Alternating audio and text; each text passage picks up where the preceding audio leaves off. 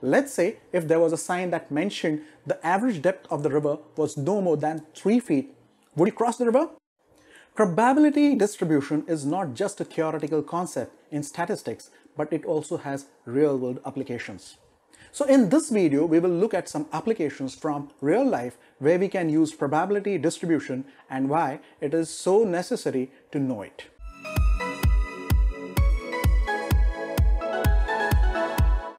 I hope you're holding strong and happy. That is because this is how everyone should be. Welcome to another video from Learning Puri, a channel for applied learning. Stay with me to get tips and tutorials to grow faster in your professional and personal life. So if you're new here, do consider subscribing to the channel and click the notification bell to remind you when I post a new video. This video is second in the series of 3 videos on probability distribution. The first one is this video over here, for which the link is posted in the description below and the info card above.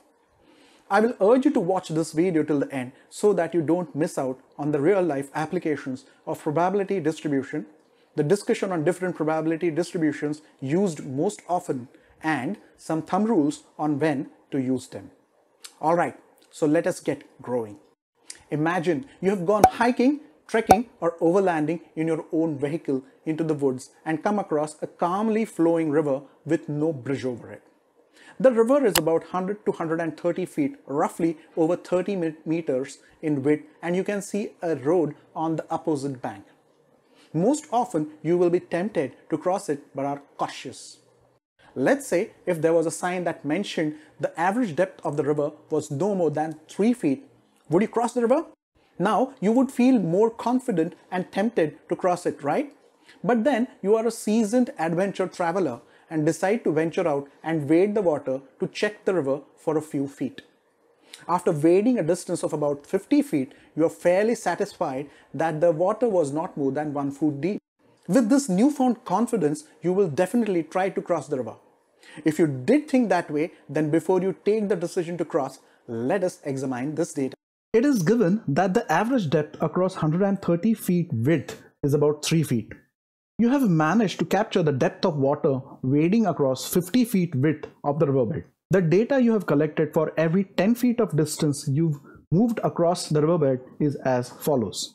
From this table, we see that we have taken 5 measurements and the cumulative depth we obtained was 3.6 feet. Therefore, the average depth for these 50 feet across the riverbed is a mere 0.72 feet. This is way lower than the 3 feet average that was indicated to you. If we are measuring the depth every 10 feet, then we will have 13 measurements across 130 feet.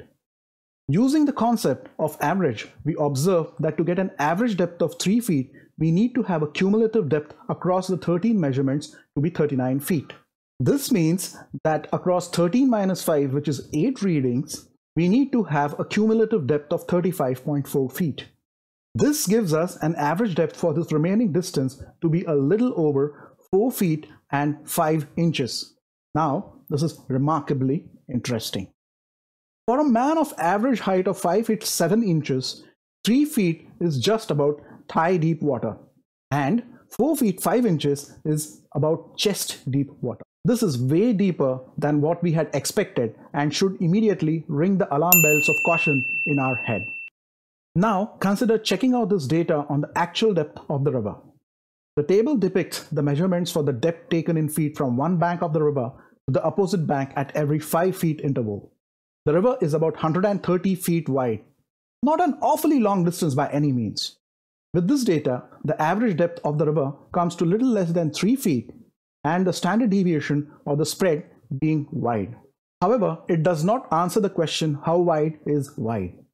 But when we plot this data on a graph using a smoothened line instead of points, the surprise springs at us. You will notice from this graph that though you had waded in the water for some distance from the shore, you had not done so far enough into the riverbed. If you had chosen to cross this river, you, your family, and your friends would have had been in for a disaster. Usually, such river crossings are undertaken with a high degree of caution. A spotter wades deep further right up to the opposite bank, wielding a long stick checking the depth at regular intervals. Only when it is considered safe, the decision to cross the river is taken. In fact, what the spotter does is to check the distribution of the depth across the riverbed. In such cases, averages can be misleading since extreme values can bias the outcome, and standard deviations are best left to the expert statisticians to interpret. This is exactly why topographers rely on the depth maps or topography maps that plot the surface across either a water body or land. These topographical maps are nothing but a simulation of a distribution of either the height or the depth across the surface. These maps help us navigate a mountain, river, or even an ocean. Wow, you and your family just got saved by using the concept of distribution. Now, some of you may even debate, well, I'm not even an adventure-loving person, why do I need to bother? Fair enough. So let's take another example from marketing. If you've seen this video on probability distribution over here, I had taken an example of Toyota cars.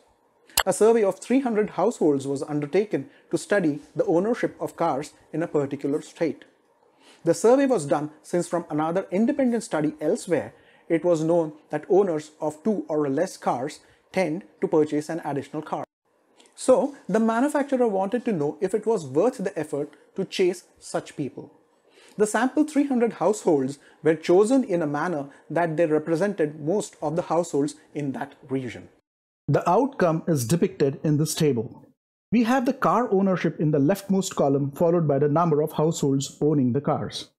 We can calculate the probability distribution for each car owning household by dividing the relative frequency of the household by the total number of households surveyed, that is 300, like so. Here we have used the empirical process to calculate the probability distribution. From this table, we understand that there are 70% people in the region who own 2 or less cars. This is a sizable number of people and definitely worth chasing by the car manufacturer. When we plot the distribution on a graph, we get the probability mass function since we are dealing with discrete variables. To gain elementary understanding about probability distribution and probability mass function, you should watch this video over here. The link for the video is posted in the description below and the info card posted above. Alright, if you are an engineer working in the IT industry, then this next application on probability distribution will amaze you. Let's say you are a team leader on an application support project.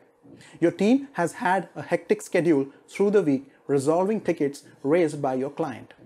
The only relief for the team is the weekend, which everyone looks forward to. However, you are especially wary of the high severity tickets that require immediate response and above all, a subject matter expert's presence. High severity tickets not meeting the reaction timelines can result in a heavy penalty for your company. But you have decided to give the team a less stressed schedule using a more planned outlook to be able to manage the weekend load effectively. From historical data, you know that 20% of all the problem tickets the team has received are high severity tickets. You also know that roughly 10 tickets in general are raised every weekend. To be able to manage the workload, it is imperative to know what the likelihood is to receive high severity problem tickets over the weekend. Well, there's nothing to break into a sweat over here. In this case, we will theoretically calculate the probability distribution using a mathematical model. You already know the overall probability of high severity tickets, which is 20%. And you know that roughly 10 tickets are expected over the weekends.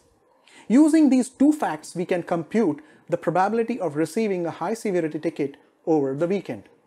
For such an instance, we use what is called the binomial experiment.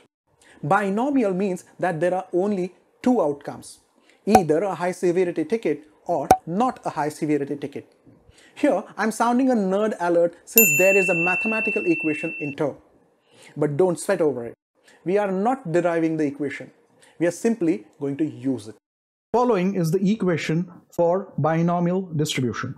Here, x is the random variable depicting the event, in our case, receiving a high severity ticket. R is the value of the random variable, which could be 0, 1, 2, and so on. T is the probability of the event taking place, in our case 20% or 0.2. 1 minus P is the probability of the event not taking place, in our case it is 1 minus 0.2 or 0.8. NCR is the number of ways in which the event can take place. To keep things simple, we will not bother ourselves with this now, since this is a part of the derivation of this equation. When we substitute the values, we get the following set of numbers. And when we plot these numbers on a graph, this is the graph we obtain. This represents the probability mass function graph, since we are again dealing with a discrete random variable. If we observe these numbers and the graph carefully, we see that the probability of getting up to 4 high severity tickets is 0.8598 or about 86%. In other words, you have an 86% chance that 4 in 10 tickets, that is 40% of the tickets, would be high severity tickets. So instead of the entire team being on an alert, you could plan for 2 engineers and 1 subject matter expert to be kept on standby every weekend. The 3 people can be rotated through the shifts in such a way that every person in your team can now start enjoying their weekend. Isn't that insanely awesome? With this secret sauce, you have now become a cool dude in the eyes of your delivery manager. Not that it's likely, but on a lighter note, we can expect your next promotion soon. So if you have found value till now, click the like button and share the video amongst your friends and acquaintances to drop them a hint or two on how to get promoted. Do subscribe to the channel and hit the notification bell icon so that you won't miss any of my videos. Alrighty then. Not all servicing issues can be solved using binomial probability distribution. In this next example, we will solve some issues for McDonald's burgers. McDonald's burgers provide a drive-in service window in quite a few places. They know from historical data that on an average, about 10 people get serviced every 15 minutes at their service counters. They want you to tell them how they could use this information. To begin, when we have the average probability of an event per unit time interval, it calls for using a Poisson probability distribution. Note the pronunciation. It's Poisson and not Poisson. Let me sound another nerd alert over here, since we will now encounter the equation for Poisson distribution, which is as follows. Again, for the sake of this tutorial, we are not looking at the derivation of this formula. In this formula, X is the random variable depicting the event. In this case, number of people serviced in 15 minutes.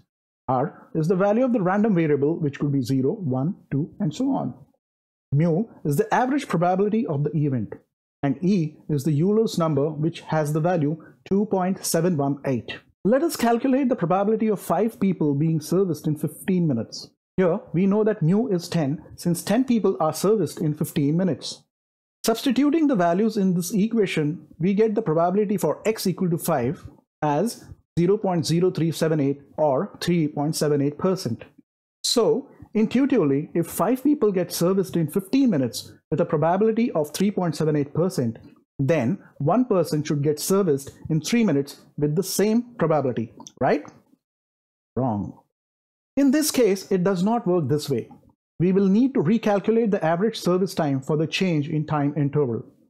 If in 15 minutes 10 people get serviced, then in 3 minutes 2 people will get serviced. We get a new average for the changed interval. This is a better average number since it gives us a simpler understanding of average service efficiency. Now, using this new average, let us calculate the probability distribution for the various number of people being serviced in 3 minutes. The probability distribution for up to 10 people being serviced in 3 minutes is like so. The PMF plot for this is like so. Using this data, if we add up for the first 4 people, we see that 80% of the time, or 4 out of 5 times, 4 customers will get serviced in 3 minutes. Now that gives us a better perspective of the servicing efficiency. With this newfound understanding, McDonald's can use these figures to advertise their servicing efficiency or use it as an internal benchmark to improve themselves. Well done, you have just solved a major problem for McDonald's burgers. The owner of McDonald's is jumping with joy and urging you to subscribe to this channel if you have not done so far. Alright, till now we have played around with 2 types of discrete probability distributions. These 2 probability distributions are used to solve a multitude of business problems. However, there are others as well that get used in specialized scenarios. Additionally, you also saw in the beginning how depth maps, contour maps, or topography maps that are based on the concept of distribution can help us navigate deep water, and high mountains.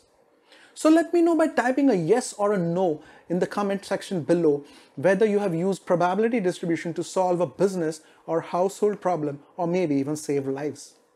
To summarize, always remember that probability distribution of a random variable can be set up in 3 ways. First, empirically, that is based on experiments and practical experience like we saw in the case of Toyota cars. Second, theoretically, using a mathematical model which we used for the IT problems ticket and McDonald's burgers scenario. And third, subjectively based on assumptions or conviction of a decision maker, which could be you or anyone else in your organization. As far as possible, we should aim for the first 2 methods in estimating the probability of an event, since in the third case, we are leaving too much to chance and bias. Further, here are a few thumb rules to remember that I promised that I would share with you. If you're given an exact probability like the one we saw with IT problem tickets, and you want to find the probability of a discrete successful event happening a certain X number of times out of N times, like the high severity tickets out of 10 tickets, use the binomial distribution. In case you're dealing with an average probability of an event happening per unit, that is per unit's time, per unit cycle, or per event, and you want to find probability of a certain X number of events happening in a period of time, like in the example of certain number of customers being serviced in 3 minutes, use the Poisson distribution. For Poisson distribution, if the time interval changes, the average probability changes as well. The Poisson distribution usually gets used often in the calculation of the probability of rare events. Having said that, you can look forward to the third and the final part related to continuous probability distribution in this 3-part series of tutorials. You will not miss that episode if you hit the subscribe button and click on the bell icon to notify you when the video gets released. And oh yes, do like and share this video. It simply encourages me to put up more good content for you. It also helps YouTube to share these videos with like-minded people who are interested in growing their understanding in statistics and data science. You can watch the first video on probability distribution over here. Periodically, I post videos on psychology and personal development as well. The playlist is linked over here. And here is a video YouTube thinks you may like. Thanks for watching. As usual, stay healthy and stay peaceful.